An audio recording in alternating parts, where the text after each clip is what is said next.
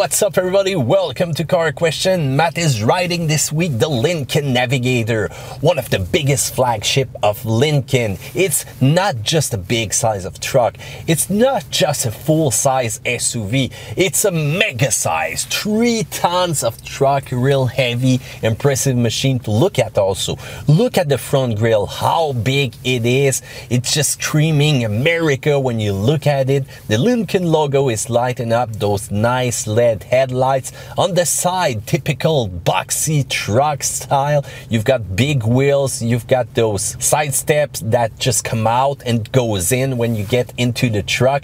It's real big. And when you look at the rear, you've got the typical Lincoln signature with the LED lights that go one way till the other, and this is really looking great. Inside, once again, America's at its best. It's big, it's opulent, it's one of the biggest vehicles that I've ever tested, and I really like the design of the dashboard. And you've got a screen that you can really master the multimedia system easily. It's the Sync tree, tons of USB connector spaces for you, your passenger, and how about those seats?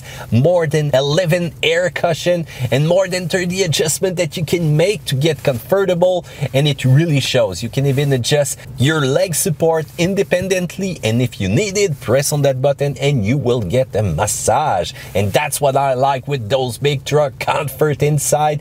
And when you're gonna do some highway cruising, you're gonna feel real comfortable. You've got the drive selection mode that it's really neat because it's gonna change the display inside that cluster.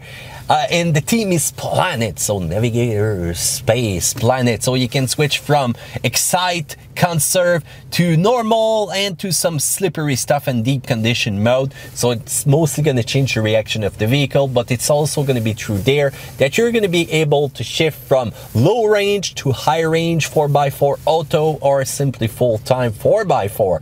And yes, we tested this one in the diagonal test. That puny hill, the Navigator was just laughing at it. And the engine inside is shared with the Ford Raptor, that terrible beast. 3.5 liter twin turbo power. It's good for 450 horsepower at 5,000 RPM, 510 pound-feet of torque at 3,000 RPM. So it's going to give you great acceleration. It's mated through a 10-speed auto transmission. It's going to be mostly fuel efficient when you're going to be on the highway though. Acceleration is not really bad, but there's a tricky part. It's only 93 octane fuel that you need to use to get those numbers. Not 91, not 89, not even 87. Yes, it's still going to be able to use some regular fuel, but performance will be affected. And guess what? If you're going to see the acceleration that we did, there's probably 87 octane fuel in that one because it's not that easy to find some 93 fuel right here in Quebec City. So still, towing capacity is going to be impressive. If you go for a 4x2 version, which is available in the States, guys, it's going to be 8,700 pounds of towing. That's a big boat. That's a big trailer that you can get in the rear. And for the 4x4 version with an L extended version of the Navigator, it's going to be 8,100. And fuel consumption is not that great, but look at the size. It's 3 ton heavy. This is a big school bus. So this one's going to be good for 15 liter per 100 into town and 11.4 on the highway. So it really gets down. But remember, 93 octane fuel that you need to use.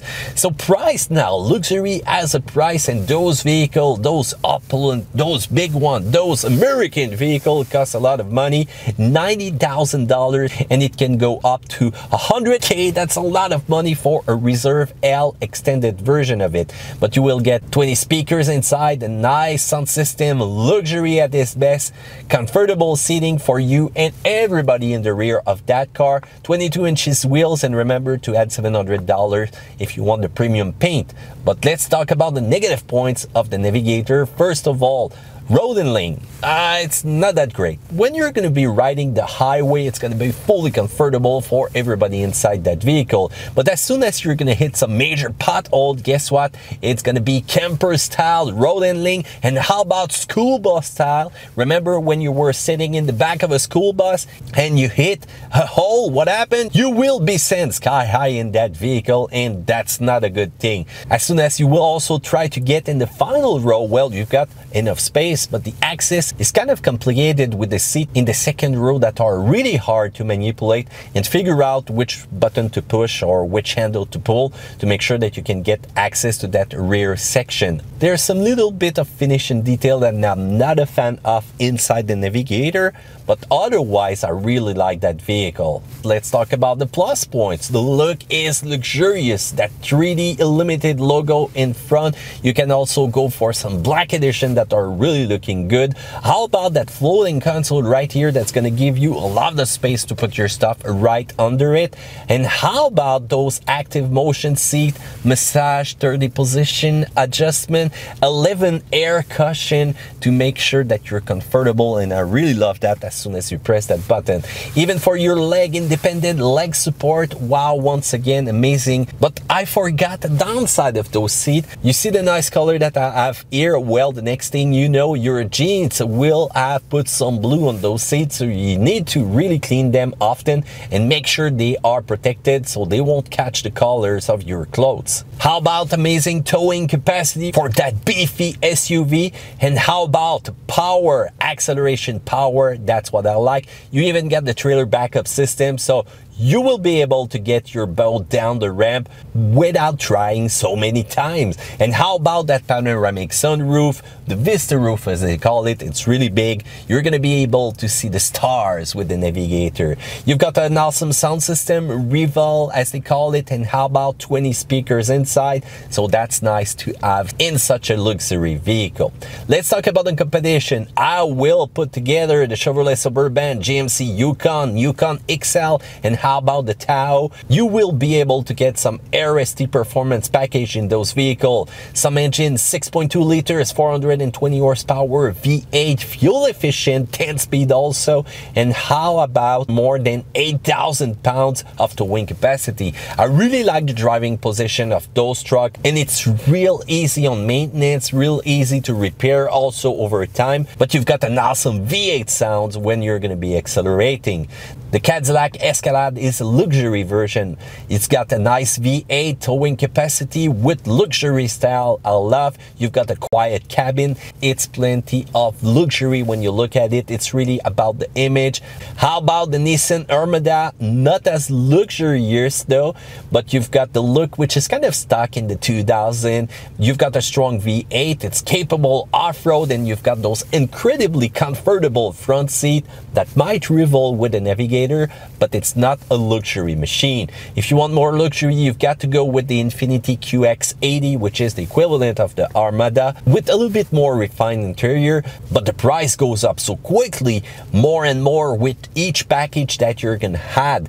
And you've got the top heavy handling of that vehicle. It feels even more heavy than the Navigator, and it can't really compete with the other luxury vehicle in that segment with its style, with its multimedia system. So you might want to look elsewhere. How about the Ford Expedition, which is a basic version of the Lincoln Navigator? It's good for power with that V6 twin turbo shared with the Raptor. Depending on the configuration that you choose, 9,300 pounds of pure towing capacity. That's a big boat, that's a big RV, that's big fun with your family on vacation. You've got a lot of USB port inside. Same problem as the Navigator with the second row. It can be finicky with the folding mechanism, and it's not as quiet on the highway. But if you want a pure luxury machine, you might want to look at the Mercedes-Benz GLS. Now, performance is awesome with that vehicle, depending on the configuration. And if you put some little AMG letter on that vehicle, 0 to 60 miles per hour in 4.7 seconds. It's really fast, spacious, luxurious, but also quite a high price. And you've got less towing capacity than the contenders. And finally, you've got probably the Toyota Sequoia that you might want to take a look at. But remember, it's a gas guzzler.